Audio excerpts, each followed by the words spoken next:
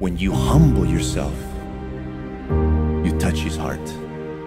When you humble yourself, that's when He moves the supernatural.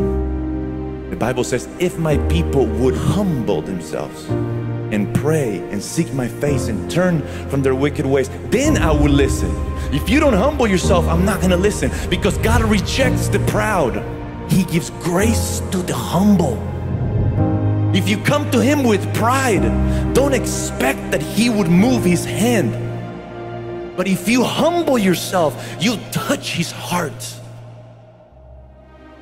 And this man was using this walker for the past 16 years due to an injury on the job. But today he received his healing, and now he can walk freely without having to use this walker. Let me see, come walk this way. Give Jesus the glory.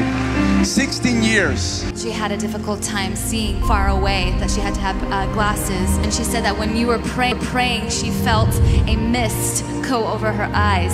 And I just asked her if she can see the time from there. Before, she wouldn't be able to see at all. And what time is it right now, Maria? It's 9:43 p.m.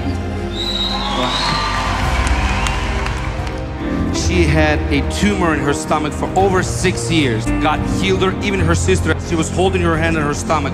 She felt the tumor disappear. She felt the fire of God, and now she's free of pain, free of tumor in Jesus' name. Not only did she give her life to Christ today, but she's had severe anxiety since she was 6 years old. And she is 29 right now, and she said that she felt as if that heaviness left her, and her heart feels so full that she hasn't ever felt that before. Makes it all worth it. The Holy Spirit is God. He is holy. He is good. He is love. And the moment you receive, He comes to dwell inside of you. And this is the mystery. Christ inside of us, the hope of glory. Christ, by His Spirit, comes to dwell inside of you. And your body becomes the temple of the Holy Spirit. She said she felt a cool breeze come over her, and then from that moment she could feel that the pain was gone. She received speaking in tongues for the very first time today. For many years she suffered with arthritis and joint pains all over her body. The Holy Spirit touched her. She felt heat going through her body, and there is no more pain. So great and deep was His love for you that He was willing to become sin so that you might become righteous. That He was willing to be wounded for your transgressions. That He was willing to be bruised for your iniquities.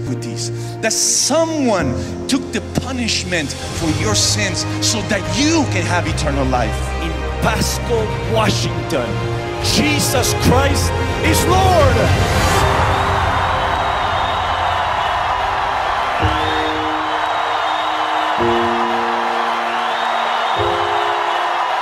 Jesus!